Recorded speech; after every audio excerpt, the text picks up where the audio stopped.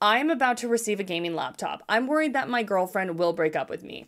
So yesterday, after 3 years of saving, I purchased a very high-end gaming laptop and I intend to use it. But my girlfriend is worried that she will get tired of not being able to text me for a few hours at a time. I'm trying to make her sign up for Discord so that we can call sometimes while I'm playing games and so that she can see my screen. But she keeps telling me that she will be bored and might eventually break up with me.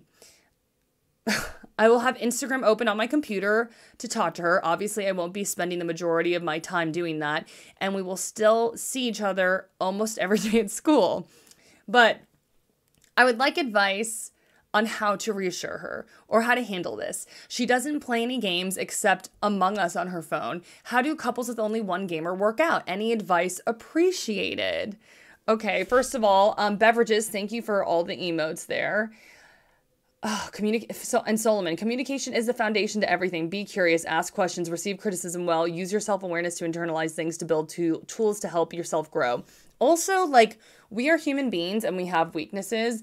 And if someone is in a way evoking a negative emotion from you, if they're making you anxious, if they're making you sad, if they're making you mad, like, those emotions it's a radar for you to be like, hey, there's not something right with this situation.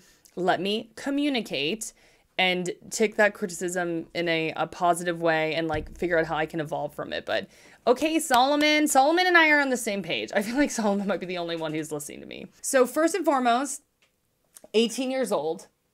This is a very young relationship. These are probably very young kids who... They're in love. Yeah, they're in love. But also I think like this is probably the first time like that trauma is starting to come out, right? So this girl seems like an anxious attachment type to me. The fact that she can't be comfortable with her boyfriend playing video games for a few hours and not communicating with her, like that's an issue. Why are you raising your eyebrows at me? Hey, you know what? There's nothing wrong with anxious attachment people. I'm an anxious attachment as well. But you got to know what your attachment style is, right? So she's an anxious attachment. I feel like she should be comfortable with her boyfriend playing video games for a few hours. And it seems like he's being mindful of her needs. And he's like, I'm going to put up my Instagram and stuff like that. But like, I can't be at her beck and call, which I don't think that's right to be at anybody's beck and call. Like, we're all human beings and we all get busy and we have stuff to do, right? And she needs to be mindful of that. Wookie Pie said, notice me, senpai. Hello. Alex said, I think scheduling game time is fine. Scheduling time with the girlfriend is important too. I like that. I think it's a mistake to try and play games and have a channel open might be a mistake. Interesting. So, Alex, I can see that perspective because it's like, frankly, I'd be very annoyed if Dustin was like, hey, when you're gaming, I need you to make sure you're able to respond to me and make sure you have a conversation open with me. That would not make me happy. I'd be like, Dustin, I love you. We are together. Let me, like, obviously you're feeling insecure in this moment. So let me feel, like, make you feel secure. I love you. I'm, like, here for you. But, like, I need my gaming time. Yeah, Wookie said she needs to figure out how to do her own thing without the boyfriend. Yeah.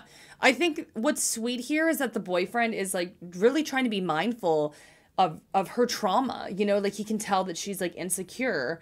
And, you know, I don't want to say clingy. I think I'm clingy. I think everybody is different. 18 years old, though. You got to think of what you were like in a relationship. True. 18 years old. Dustin points this out all the time because, like, when you're 18, this person is my one and only. Yes. They winked at me. I love them. We're yes. getting married. Yes. And then they get the idea we might not get married. What? This is the end of the world. I am going to jump off a bridge. Yes.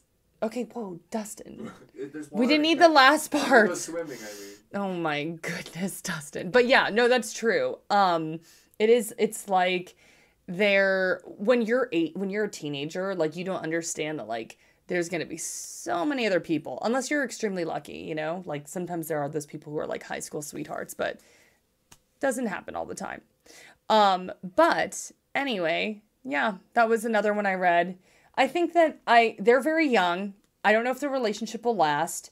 I hope that the gamer boy is able to put down boundaries and be like, hey, like, I love you. I'm going to make you feel secure. Like, I'm here for you whenever you need, but like, I need to be able to play my games. This is how I escape. This is what I need for my mental health. Like, he needs to be able to lay down boundaries. And I think for her, like, she needs to respect his boundaries. And I hope that he lays down those boundaries, right? That's kind of what I'm thinking. Aw, Canon. Wookie said, oh, young love. Yes, oh, young love. How do couples with only one gamer work out? So I have been the one gamer in relationships, and I don't know, like, I just played, and then, like, people were, like, respectful of my time, and I was respectful of their time. They would go out golfing a lot, or they would, like, go and hang out with their friends a lot, and that was fine.